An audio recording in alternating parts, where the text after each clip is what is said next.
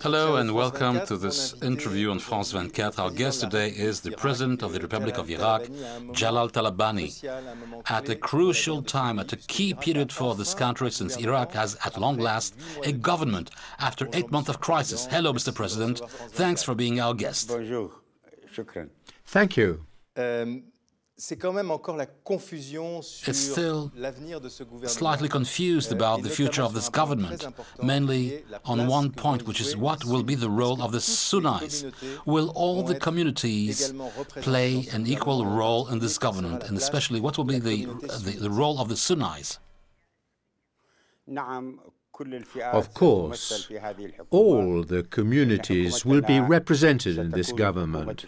Our government will be a national sharing of power representing all the components of Iraqi society, notably the Sunni Arabs, the Shiites, the Turkmens and the Kurds. So it will be a national partnership.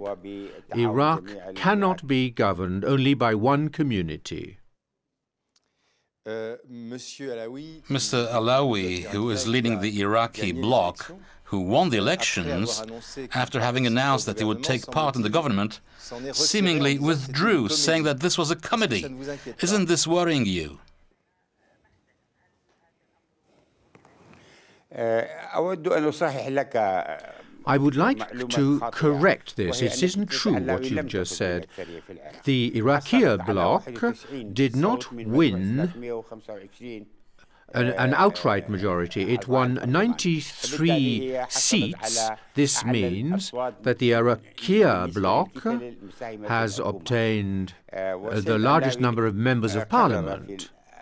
Mr. Alawi has decided, he responded to Mr. Barzani's initiative, and he has decided to participate in the government. So there is a signed agreement to this effect. His bloc, Iraqia, has participated, and currently it's Mr. Usama al-Nujaifi of this bloc which is presiding over Parliament, and there are other representatives of this bloc who hold several posts, such as Vice President, Vice Prime Minister. Mr. Alawi officially is currently participating in the Iraqi government.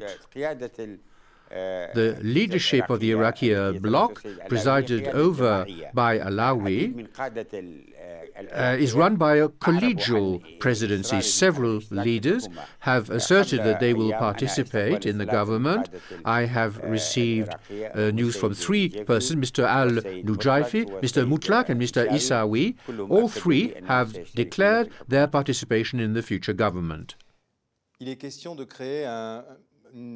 Well, there are talks about creating a new institution called the Council of Political Strategy. I'd like to know what would be exactly the role of this council, and especially, will it be a monitoring council of Prime Minister Nouri al-Maliki?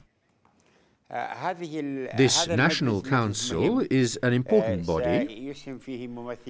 The representatives of all the blocs within the government will be participating in this council.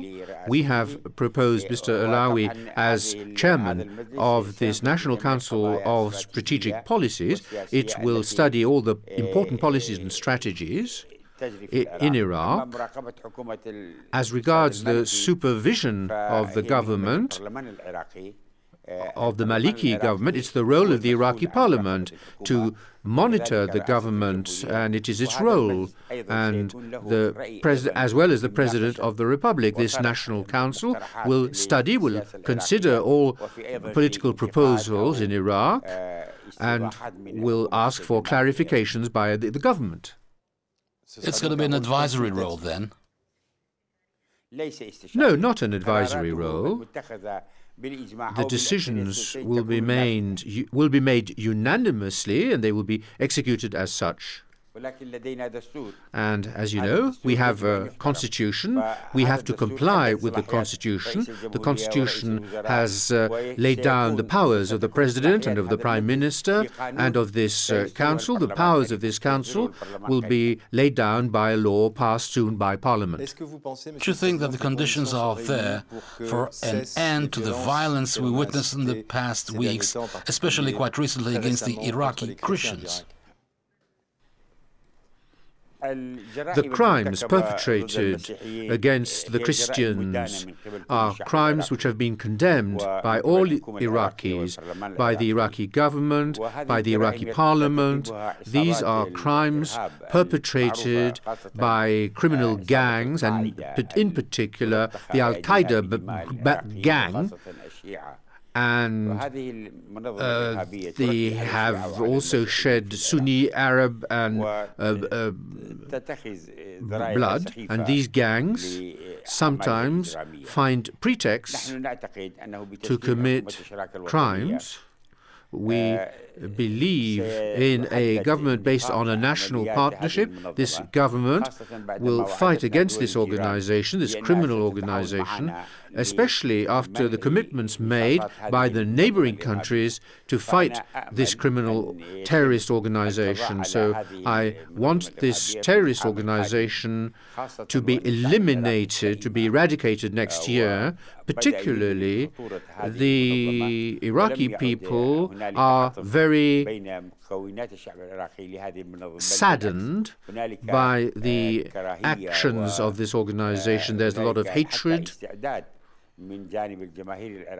and all the Iraqis are prepared to fight this terrorist organization. Do you think that the Iraqis reached a situation where they can fight on their own the inter-ethnic violence, or do you need the support of the Americans? We don't need the support of the Americans currently. The U.S. Army has withdrawn from all the provinces of Iraq. They are now only located in some areas. The Iraqi armed forces are now in control of the country, and we're sure that the Iraqi armed forces are competent and can ensure security in Iraq. Particularly the training of these armed forces, which have very sophisticated weapons. A touchy question. The former Foreign Affairs Minister of Saddam Hussein, Mr. Tariq Aziz, was condemned to death. In the past, you already opposed yourself against capital punishment. I'd like to know if you intend or not to sign the order to execute Tariq Aziz. No, I will not sign the order to execute Tariq Aziz.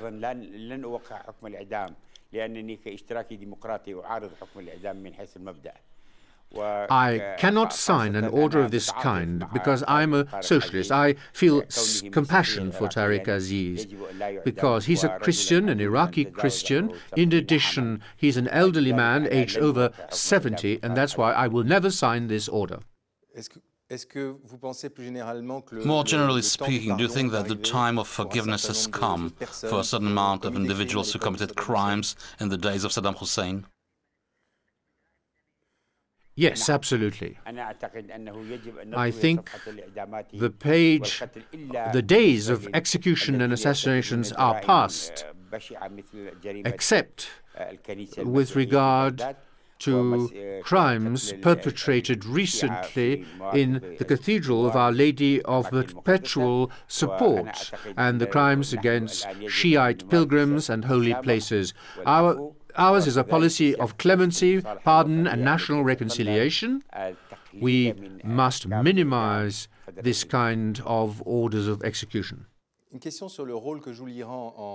question about the role of Iran in Iraq. A certain amount of people have the feeling that Iran is the country pulling strings, in fact, in Iraq, and they are concerned about the role played indeed by Iran in your country.